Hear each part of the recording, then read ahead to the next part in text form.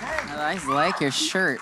Guys, thanks so much for being here. Thanks for having us. Thank you. Congratulations to everybody on the show but you guys on the Grammy nomination. Thank you so much. We're Thank really you excited. So much. So happy for everybody involved, but not us. That's really great, though. The cast that is nominated for a Grammy for the album. It's really wonderful. Congratulations to the show. Yes, it is really exciting. It's actually an incredible album, and they worked very hard on it. So Noah, let's talk about you coming onto the show this past month and replacing Ben, who's the original Evan Hansen. What has that been like for you? What's the process been like there?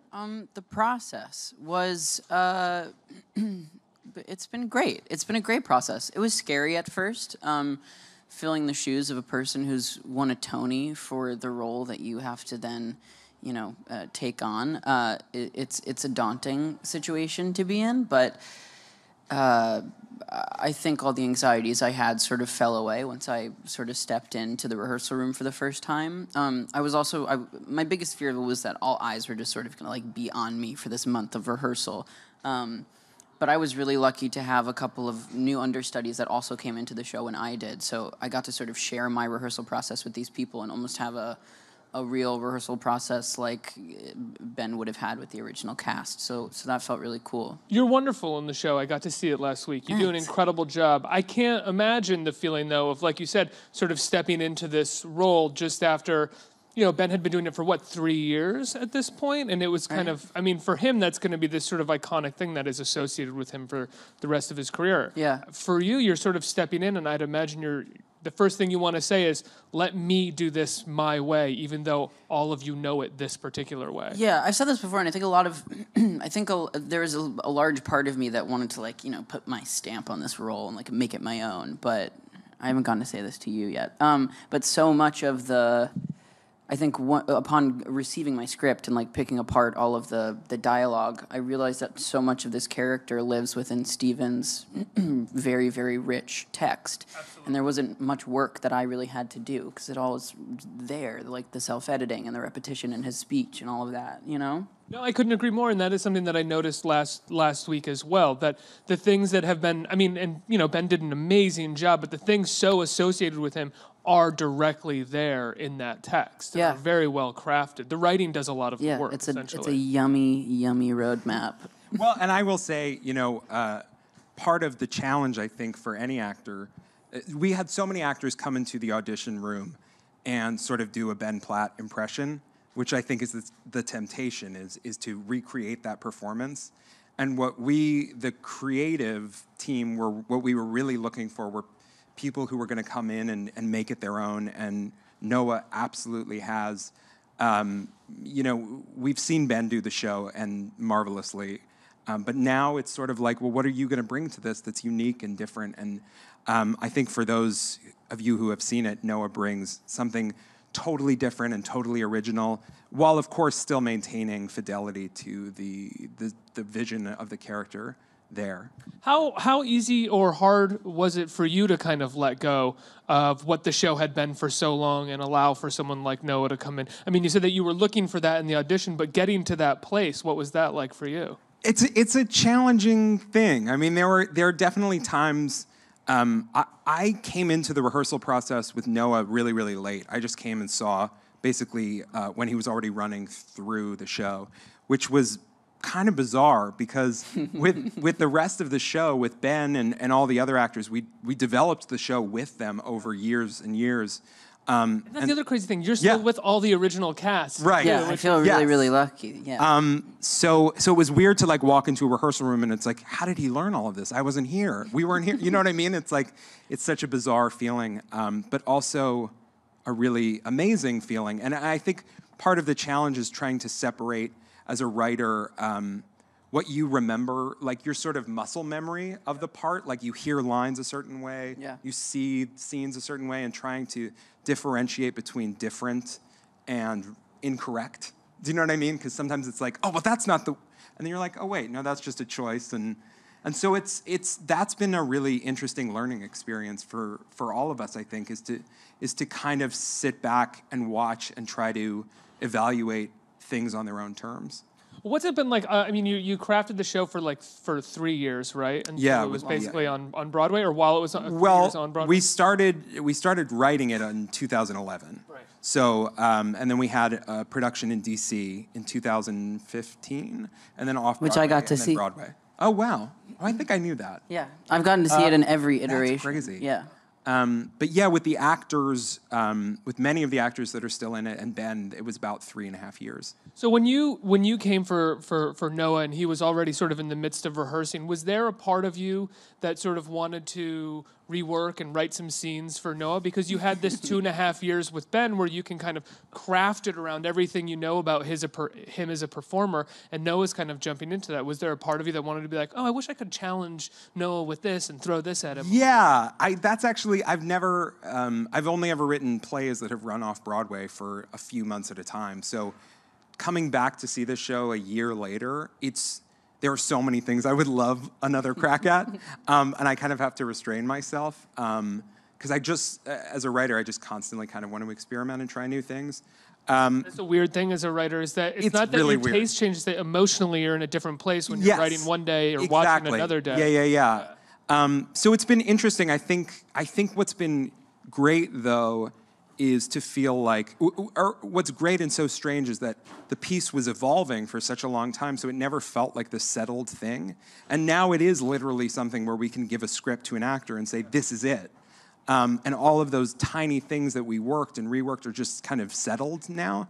And so I think it's a great liberating thing for the actors to be able to just learn the part.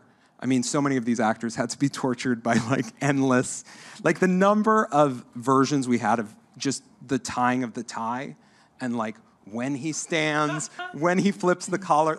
I can't even tell you. We did that for weeks. I really Still something wondered. that terrifies me. I wondered about the tying of the tie, and both times I seen him, I'm like, oh, that poor actor. What if they fuck up tying the tie right now? Well, Ben got to have numerous 3 years of practice, and true. I didn't. And they didn't give me and I'm also a lot smaller than Ben, so they didn't give me the proper size tie until about a week before I started. And Ben, this is really how me and Ben's performances, differ, is that he buttons his top button. I do not, because I'm too terrified. It really changes things. I'm terrified that I'm not going to be able to tie the tie in time.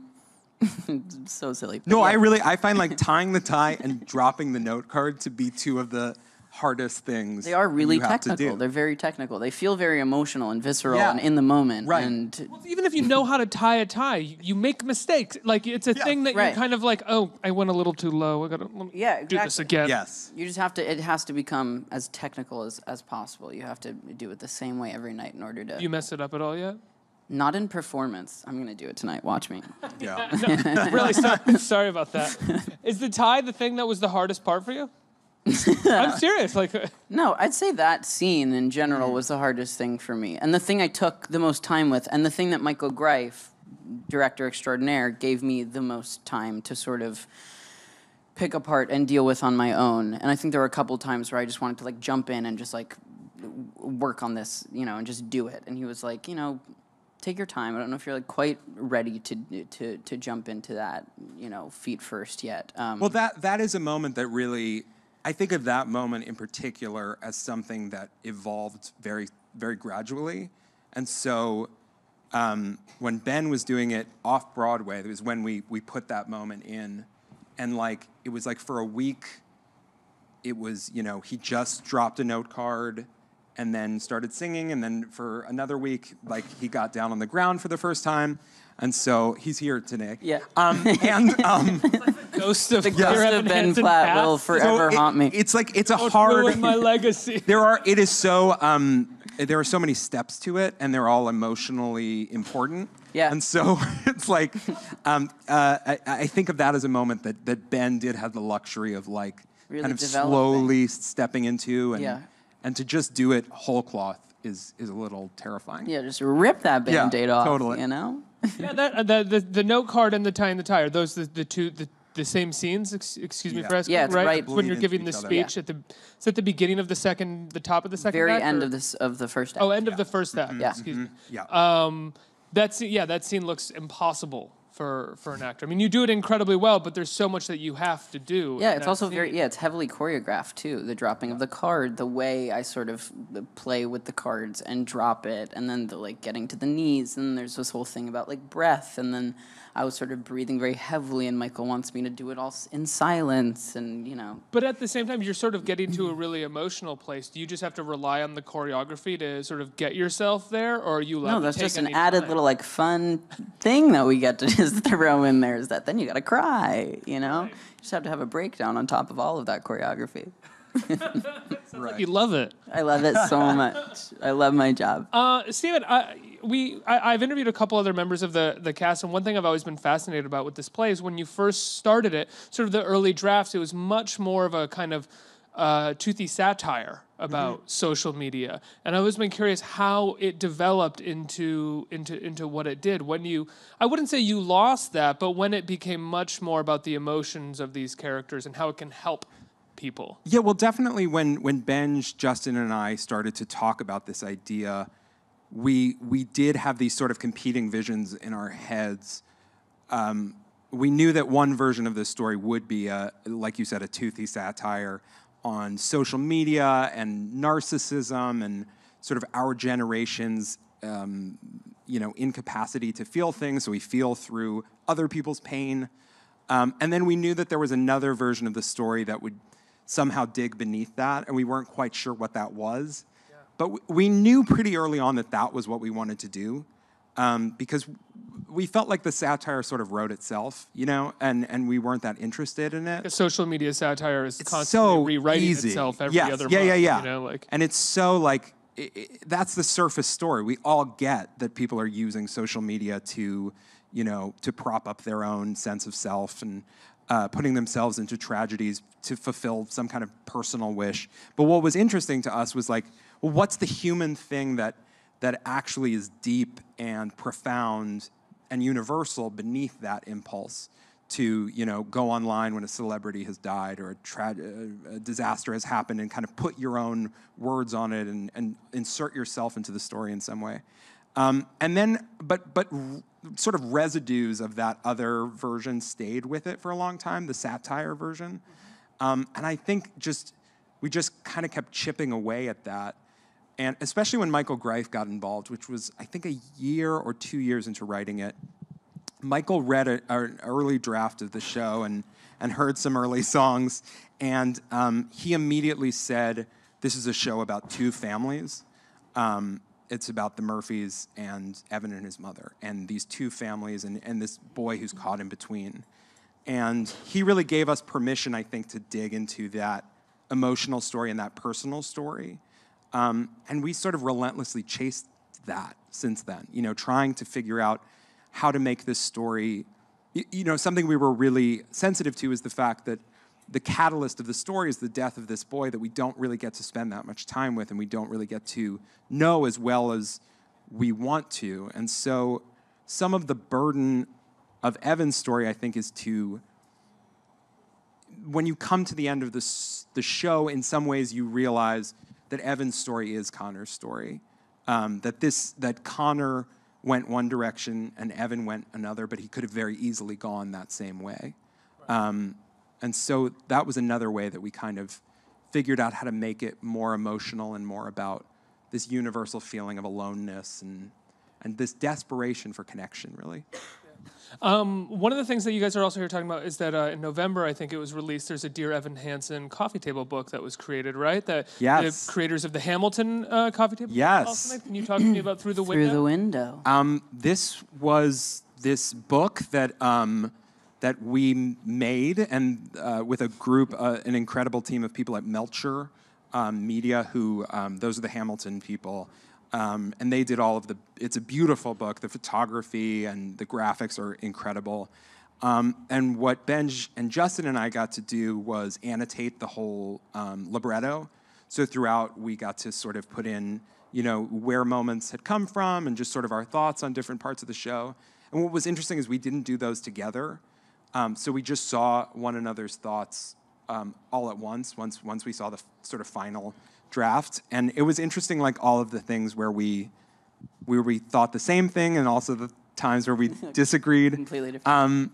But it's a cool book. I think it's what I really love about this book is not just the incredible photography. By Matthew Murphy. Yes. And really great in-depth interviews with the actors and the rest of the creative team, but it really does give you an in-depth look at how a musical, and specifically this musical, got made. And it's a crazy process, and there are so many twists and turns and so many ups and downs, and it's really nice to see that there's a record of that. Was your work prior to Dear Evan Hansen in musicals? Had you done? No. No. Ever before? No. So that's a lot of... Wondering about yeah, that. Yeah, some of the book talks about that. Like how none of us had any idea what we were doing. Or we didn't... and they had never written an original musical. So we all did kind of figure it out as we went along. What made you want to write a musical, or did you know it was a musical right away upon? I birthing did. the Well, idea? this is in the book actually, but they had an idea. Benj had a fellow student who died in high school of a drug overdose, and in the aftermath of that, he sort of watched as all of the other students kind of claimed that, oh, we were friends, or these weird connections that didn't really exist. And so that was kind of the kernel of the idea, was that phenomenon. And they were looking for a playwright who would write the book for this. And when they talked to me, I really wanted to write a musical. I love musicals, and I loved their music. And so they were like, we're not sure if this is a musical. And here, I have no idea what I'm talking about, and I was like, it's definitely a musical. Like, I remember so well arguing with them why it was a musical, just being like, I don't know. And I was under the impression, like, having written plays that were all original, I was like, well, what's so hard about writing an original musical? I do that all the time. And it turns out it is different and harder. What makes it harder? I think it's that the making of the story, like telling the story is really just the first layer. Like in a play, that's kind of the whole thing, is like you tell this original story and you make it dramatically interesting. But really that's like what you need to start when you're writing a musical. Like it took us a long time just to figure out what happens in this musical and to agree on all of the fundamental, exactly, plot moments in the show. And then to like, it requires basically 2 or 3 people to think the same way, have the same thoughts at the same time, and like merge mentally and artistically and emotionally in a way that's really messy, but kind of works. You just need a marriage counselor like Michael Greif to come in and... Yes, exactly. Well, there was it's like, because ideally you want to watch a musical and feel like, oh, one person must have made this, because the Evan that's singing and the Evan that's talking, those are the same person. Right. And that's really challenging. No, is this your first time doing a musical? No. I know you've done some off-Broadway shows. I didn't know if any of them were musicals. Yeah, I sort of like grew up in musical theater. My first job was the tour of Les Mis when I was 10. And I did a lot of musical theater. I did a lot of I sort of became, at age 12, like the kid for developing new musicals in New York. I played like the kid in every reading of every musical that was in development. And I did that for a really long time. Then at a certain point, I sort of fell out of love with musical theater and started doing new work off-Broadway. And I've worked at pretty much every off-Broadway theater in the city. And I've done some weird melodramatic play at all of them. And then I, went to LA to be on a TV show, and then it sort of took me going to LA and being on TV to come back to musical theater. You just said a TV show, and someone back to went, yes. Someone's a fan of that show. I heard that. What is it like coming back? How does it feel coming back to musical theater? Again, daunting. I haven't sang, and this is a hefty score, and I haven't sang in 6 years. And so that was another task, another undertaking, and a score such as this, it's intense, and it's a beautiful score. The music is really pretty, and it has so much lovely variety within just the musical track of Evan alone. He gets to show off every sort of aspect of the vocal abilities, which is really fun, but it's hard and exhausting and tiring. Cut out a lot of things out of my life in order to do it. No dairy, no alcohol, no smoking, no nothing, How you doing? I'm doing pretty good. Are you enjoying that? I am, yeah. It's really nice. It feels good to be doing those things for a reason. To be doing it for a job like this, and to like move back to New York and like be here living like a nun. That's a hard. That, yeah. Feels right. That's so crazy because there is. Noah's performance is so effortless, I will say. And as someone who wasn't in rehearsals, like, I don't know how much effort went into it because just seeing it, it just feels like so seamless and so easy in the best possible way. Glad it looked that way. Like, it's so remarkably smooth and just perfectly paced, and yeah. That's Thanks. wild. And I think that is like one of the wonderful major differences between Ben and your performance, actually. Like, Ben's performance is fantastic, but it is a performance of like, he is showing a lot of like what this is not going to sound like a compliment, but I mean it as like a compliment. You know, he's really showing what he can do as an actor. Yeah. And it doesn't necessarily feel effortless. It feels like there's a lot going on there. I mean that as 100% as a compliment, even though I know most people wouldn't use it as a compliment. And yours feels a little bit different than that. It feels a little bit smoother. It feels a little more almost casual in a certain way, while still hitting all of the beats. Evan Your performance is great. Well, Evan is kind of a slippery character in a lot of ways, but I think one of them is that his tics and his issues aren't 100% defined or nailed down, and so that does open up room for interpretation, and in terms of like how extreme his social anxiety is. Yeah, I think the main guideline in Stephen's book is the words and the text, and then sort of like what you do with that, how that manifests itself like physically and not in sense of speech is something we had to like explore a lot. Yeah, no, that's the stuff that's like, yeah, you actually have to embody it. Yeah. Let's get some questions from the audience. Who has a question? Hello, Back there. I'm Dylan. Hi, Dylan. Noah, I was just wondering, what ways did you prepare for the role? What ways did I prepare for the role? Smoking, no dairy, no drinking. No smoking, no dairy, no drinking. Why no dairy? It just makes it harder to sing mucus. I'm here in New York, and all I want to do is just like cash a pizza. But Well, when Ben, the weekend, or I guess the week after his last performance, he sent me a list of like the things he had eaten over the last 3 days. 'Cause it was like Chinese food, Yeah. McDonald's. Oh, yeah. Because he went through like years of none of that stuff. yeah, of course. Yeah, he had to do it for a much longer time, and I don't think I could, which is why I'm only doing this show for 2 months. It's hard. It's really hard. But when I was first like sent the material, they sent me like it was like a 50-page packet of like 7 scenes and 3 full songs, and I was like, okay.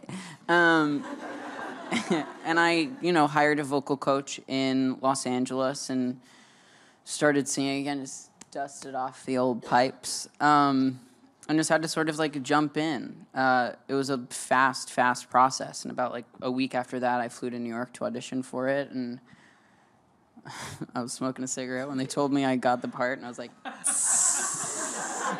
okay. Yeah, it was mostly like large life shifts, really. We're saving his life, You're right. frankly. Next question. Hi, I'm Casey, and I was Hi. wondering if you had any pre-show rituals. Yeah, it's actually a ritual that Ben started, and it's a ritual that I've been doing for many years in my, throughout my theater career, which is a dance party before the show, which I'm sure if you follow any of the people who are in the cast on Instagram, you see us being fools. But yeah, that's the biggest thing. I put on, I like some Shaka Khan, a little Ain't Nobody right before the show. Really gets me going. Really just gets me into like this sad headspace of heaven, if you will. Yeah, that's pretty much it. I drink a lot of throat coat. I drink more than the recommended dosage just throughout the show. Pastilles, if you know what those are. I eat a lot of those. What are pastilles? Grethers, they're like it's basically just like fruit juice. It's like a hard fruit snack kind of, but they lubricate the throat. Julie Andrews taught me about them when I was younger. It's like her favorite. It's like her go-to trick. She always keeps like a giant box of them around at all times. but they taste like black currant, and they just lube up the chords in a lovely, lovely way. Next question. Hi, I'm Jules. Hi. I'm a drama major in my school, and we're making our own play soon. And I wanted to know, what exactly do you do to like get in the mood and like show all those emotions that you do in your songs, and like go back and forth, and how do you overdo it or hold it back? Like, I guess, I don't know. I think it's a little bit different every night. As much as I'd like to say I have like a way to just like snap into it, I think this show is really beautifully structured in a way that sort of does the work for me. The first opening monologue is like, it's kind of silly and gets to show some like physical anxieties, so that like helps me get into like the physical tics a little bit.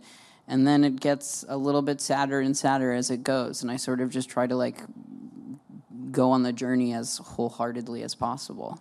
Well, and I think that part of the secret of the show is the rest of the cast, and that they're like everybody that you are acting with is so like Evan obviously stands out so much in the show, but they're like without Heidi and Cynthia and Zoe and all of these people, like there's so much that Evan is activated by those people.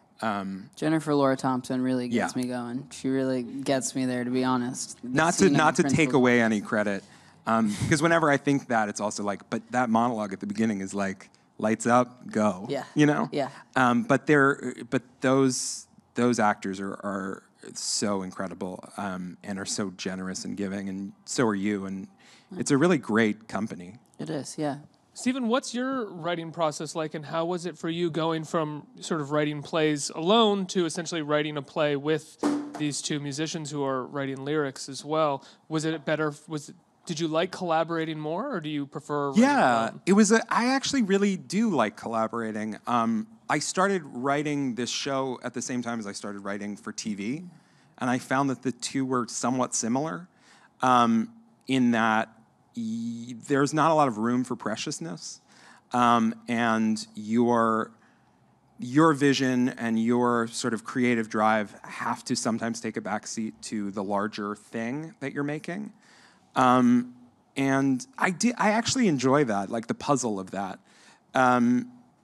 The process is really different. And this show, the way we decided to write it, because we weren't really sure how, was I wrote the first act like a play, as if there were no songs. And when we had talked about, we had worked out an outline together, and we had places where we thought there would be songs. And so in those places, I either wrote really long, overwritten monologues, or I just wrote song here. And based on that, then they wrote some stuff, and it very, very quickly, after that really initial push of mine, it became difficult to separate who initiated what. Like, it became this conversation where I would write something and they would say, the scene doesn't work with the song we have in mind, so change it to this. And then I would say, but my scene doesn't work without, and then it just kind of became this constant back and forth. What scene did you have the biggest argument over? It's a really good question. Thanks. The thing that we fought amongst our, but not against each other, but more just pulled our hair out the most, was the opening, always. Wow. The opening was so hard. The whole opening, up to waving. Like, we knew waving through a window, we knew where it went, and we knew we wanted to get to it as quickly as possible, but we also knew that it couldn't be the first thing you heard in the show. I think that's the thing that I remember being most, or I guess it probably wasn't, but the thing that sat with me as I recognized as the most different from DC to Broadway. No, it did. We had a totally different opening number. There was a whole other song, and we just couldn't. The dilemma was, we knew that Evan should, like, Waving is in some ways the opening song, but we knew we wanted music before that to introduce the fact that it was a musical. Right. You also have to introduce like 8 characters, and that's Exactly. an impossible undertaking. So some of that was like that opening monologue. We decided to think of that as an opening song in some ways. Like it has a musical quality because it's so long and so kind of theatrical. Yeah, it also is very timed to music. Yes. It's very technical, the way in which I have to say that monologue. And then we sort of mess it up secretly, like the thing that we just kept bumping on is we wanted a song for everybody to sing, but we knew that all these characters are not in the same headspace. So it was bizarre to have them all singing, Tradition from Fiddler. Or, like every opening number that we thought of was wrong. And we just knew, we just kept coming back to, what's the story? What's the story? And we were like, it's the story of these 2 boys. And their moms. And so that was the way that Benj and Justin were able to write that song was, it's not about these 2 women so much as it's about these 2 mothers dealing with these 2 boys who are in trouble in different ways. Yeah. And so we set out right from the beginning that this is the story about these 2 kids who go in different directions. That's true, because I've seen the show twice, and the scene that always sort of has the most impact on me is the scene with Evan's mom in the second act. She's so amazing. She's such a wonderful actress. But there is something that everything suddenly clicks, and you realize what this play is about, and it's about parenting. And it's that was about the end for me. And that was something that we sort of reverse engineered after the DC production, because we knew that we finally realized in that production, the end of this show is that Evan finally learns to be with his mother, and his mother learns to be with him. It starts with him with a computer screen by himself, and it ends with them on a couch together. Yeah. And so we were like, what's the best beginning if that's the ending? And so the best beginning for that story is really about this parent who can't reach her kid. And then finally in the end, she can. That was sort of the end for me. People ask me all the time, like, how do you relate to the character of Evan? And, like, I don't that much. We're very, very, very different people. But the end for me was his relationship with his mom. My parents divorced when I was, like, 13, and I pretty much solely lived with my mother after that. And, we had to learn at the age of, like, 13, 14, we had to learn how to... My siblings had both left for college, and it was just the 2 of us in the house, and I sort of had to, like, navigate how to... what this like new relationship was going to be, and that was sort of my in to the character of Evan as well.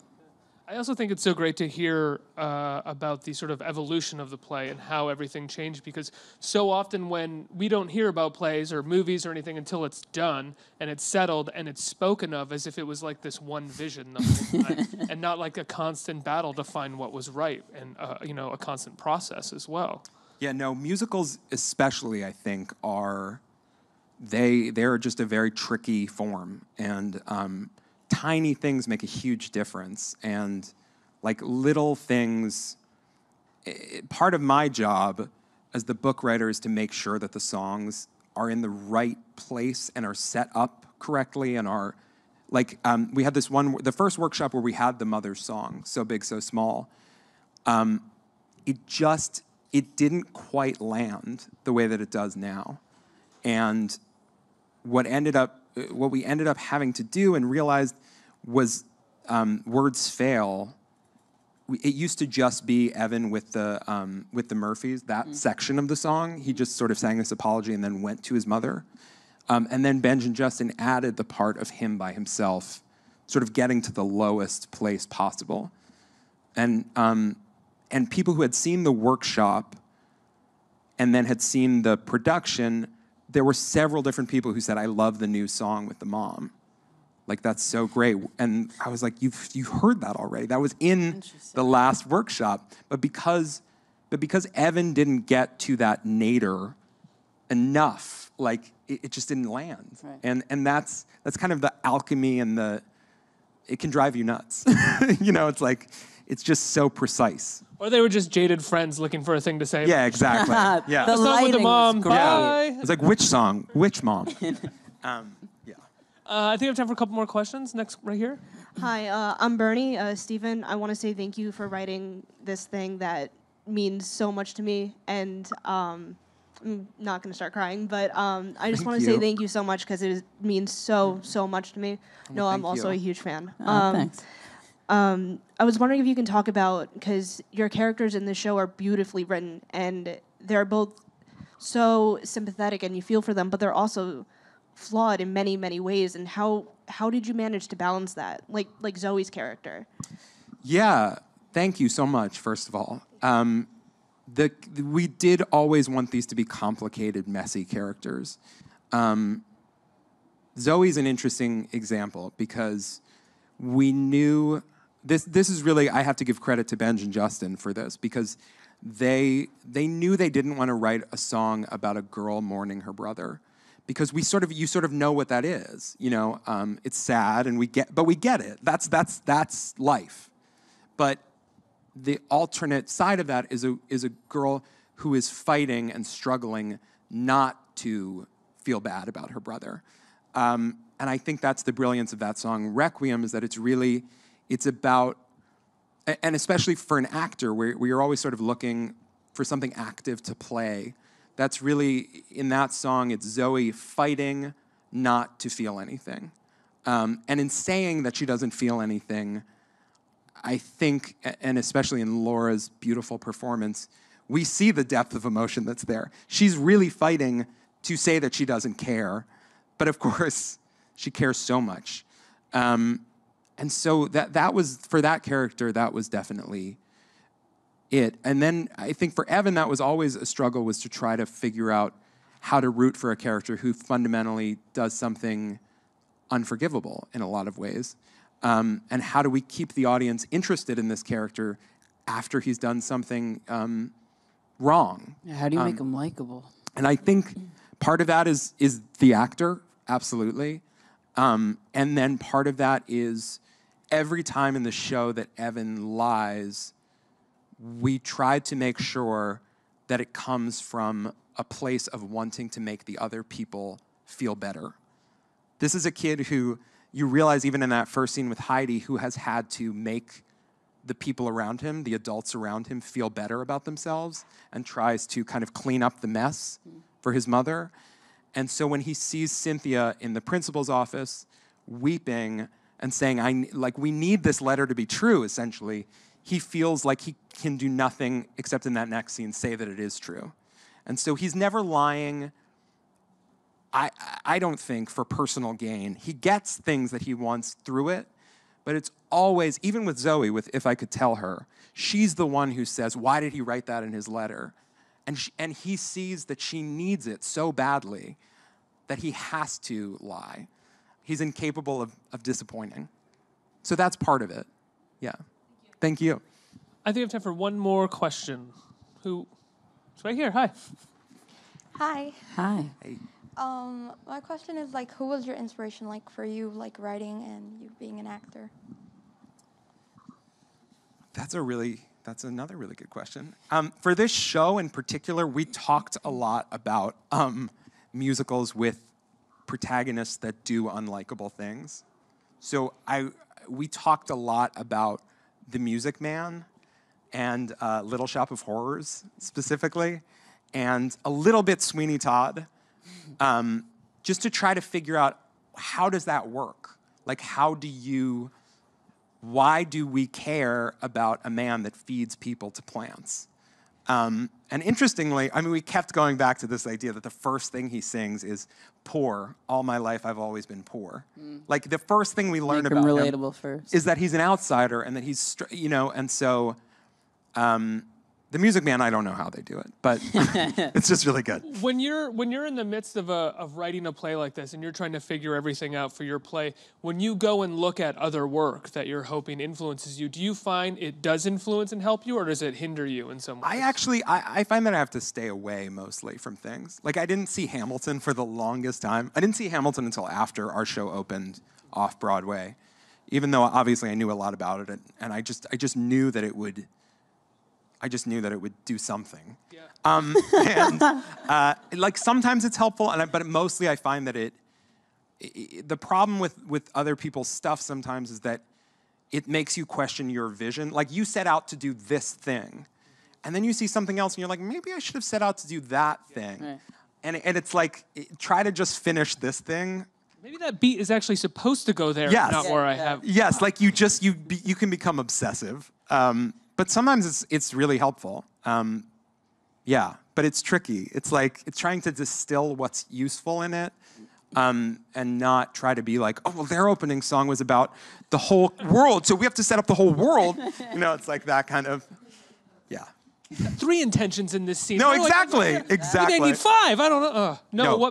Who made you want to be an actor? My siblings, really. I didn't really ever have like an actor who I was like, that is the career I want. I have actors' careers who I, would like to emulate and who I look up to, but there was never really one person. It was sort of my older sister. She was an actor from a very young age. She didn't start working professionally till she was like 16. She went to Carnegie Mellon, and I sort of started working when I was like 10 and just kept doing it. But I only started acting because I just wanted to follow in her footsteps, and I was a copycat, and I just wanted to do everything she did. Yes, she is still acting. She's a great actor. She is. She's a big voiceover actor. She's got her own cartoon show. She plays the bratty older sister and the bullheaded younger brother. That's amazing. Yeah. Who is an actor that you want to emulate now? I look up to a lot of actors. Alan Cumming, I love his career. I think there's like beautiful variety within his career that I very much strive for within my own. We were just talking about Laurie Metcalf backstage. I love Laurie Metcalf. I love her in everything she does. She can do no wrong in my eyes. Having a wonderful renaissance right now, or yeah, very much return. So. Very much so. Yeah, I got to do like a small reading with her last year, and I had one very small scene in this reading, but it was with her, and we just got to play for like an hour, and it's one of the most satisfying hours of my life. Well, Stephen, congratulations on the wild success that is Dear Evan Hansen and everything that comes with it, and the book that is on shelves now that people can get. It's called Through the Window. And Noah, you are in the show for the rest of the month and a little into January, right? Yeah, I think all the way through January I'll be there. Yeah. And there is stuff afterwards that people can see you in that you're doing. Yeah, I have a movie that just got into. Yeah, nope. And then I'm going to bed for years. I'm in a movie that just got into Sundance, which is very exciting. It's called Assassination Nation. Yeah. Yeah, and we'll see. And are tickets available for any of the shows? I mean, I imagine it's sold. I think it's sold out till September or something. I think there are tickets. I'm told that you can get tickets. You can get tickets. There's a cancellation line every day. There's a lottery, right? Yes, there's a lottery that you can enter as many times as you want. Yeah. You know. All right, give him a round of a hand, guys. Let's hear it. Thank you. Stephen and Noah.